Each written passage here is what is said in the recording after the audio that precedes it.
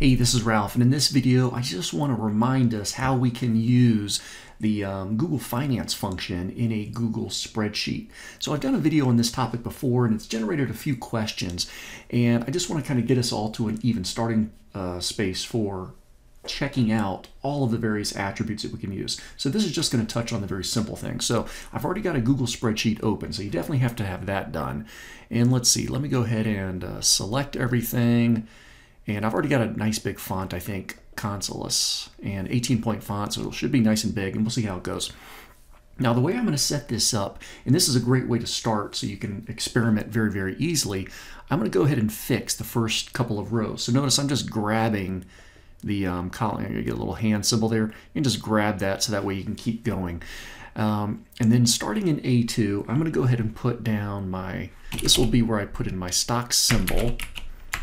And then I'll start to put in some labels off to the side. And we'll start off with something very, very simple, like the price. Okay, and I want to play around with a couple stocks. So GameStop has certainly been pretty exciting lately, and I just checked it out, and that is GME. And I guess we'll also put in Google, and let's go ahead and put in TSLA for Tesla. Okay, so I've got the symbols over there, that's cool. I've got the price up there, great. Now to really get into experimenting with the Google Finance function, just go ahead and start off a function here, Google Finance. I'm gonna click that. And there's a lot of things you can do with this. It can be pretty overwhelming, but what I'm gonna click on is this little Learn More option. That's gonna bring up, there we go. It's going to bring up the little cheat sheet for all the things we can do in here. Remember, this video is just going to touch on the basics. We'll just get it started, and then in other videos we can experiment a little bit more deeply into some of these parameters.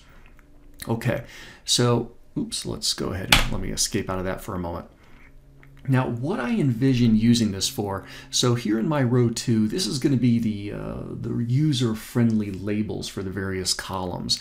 And I'll put in something like price, and I'll go ahead and put in the open price and okay. So these are going to be the human-friendly labels right there.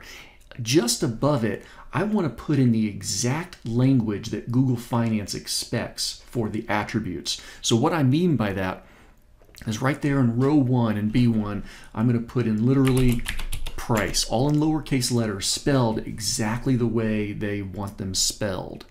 And then I'll put in price open, high, low, volume, and then market cap.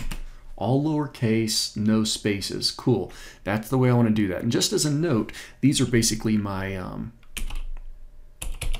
fields, so that we can see that these are separate items. Let me go ahead and just select that top row, and I'm going to make that font a different color, nice shade of light green. Now, once you're done with this, you might even hide that row so that you don't see it on a regular basis. This top row is only there to feed the information we want into the various functions.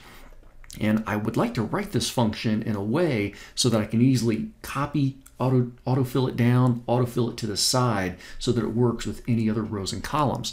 So let's see how that might work. I'm going to go ahead and write in, so I'm here in B3, and this is my GameStop price, equals Google Finance. Now, I'm going to put in the ticker, but I don't want to type it in by hand. I'm going to click over on my cell A3 where the GME is, and then I can do a comma, and now I can put in my first attribute, which is going to be the price. I'm going to click on B1. All right, I think that's pretty good. And let's do that. Okay, so 229 bucks. I don't have the quote up off to the side anywhere, but I've looked at it earlier, and that seems pretty good. So that's probably the current price. Now, these could be on a delay for several minutes, but if I were to go to Google, in fact, I guess I can do that right now. Let's just try this real quick. GameStop stock quote. There you go. So according, and of course I'm using Google here, so this should be the exact same. 229.9. That's on January 28th, 3:53 p.m. When is it? The market closes at 4, so it's just getting close to close price. Just changed to 231. So now this is still the older price, but I bet if I were to copy and fill that down, is it going to update then? No, didn't update them. Now, by the way, it did upload my Google price. However, I don't want to do that quite yet because I need to make some modifications to this function. Let me do this real quick. So on my function, I know this is kind of tiny to look at, but I'm going to use my F4 key on my keyboard. And let's see, for the ticker symbol, I want the column to be absolute and the row to be relative. Yeah, I think so, because then I can copy it down. They're all going to be column A, and then the row number will change. Great.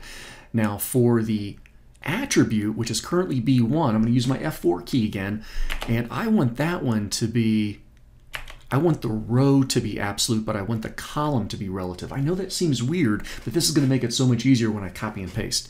So I'm going to press enter, nothing changes there. Now I should be able to autofill this down and get Google and Tesla.